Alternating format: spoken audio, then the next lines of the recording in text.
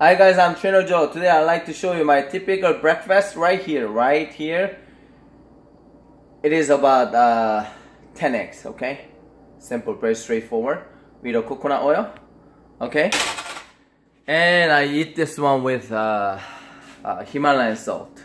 So 10 eggs, I'm not eating this one straight. It's 5 a.m. So I go to work and I eat this one until around 12 or 1, and then lunch I eat with start to eat a lot of veggie, okay, cucumbers and peppers and stuff. If I have a time, my home is very close to home. I work and then I come here and then eat the Korean style. If I don't have a time, I'm gonna prepare. Today I have a time, so I'm gonna come home and then eat the hot style Korean food.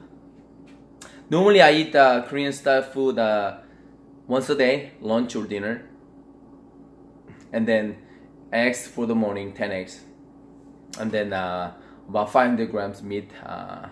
If I don't come lunchtime, I eat if I eat Korean dinner, I eat 10 eggs in the morning and then around 500 grams meat afternoon with tons of veggie, and then dinner Korean style. Or that's my typical style per day. All right. I'd like to share with you one study from the Busan University today. High protein diet with resistance training gain more muscle. Okay, so I'm gonna share the link under the link this video. Okay, so you can check that out. So please share this video with your friends and family so they can eat eggs and then eat healthy breakfast. So please subscribe my YouTube channel and have a great week. Trainer Joe.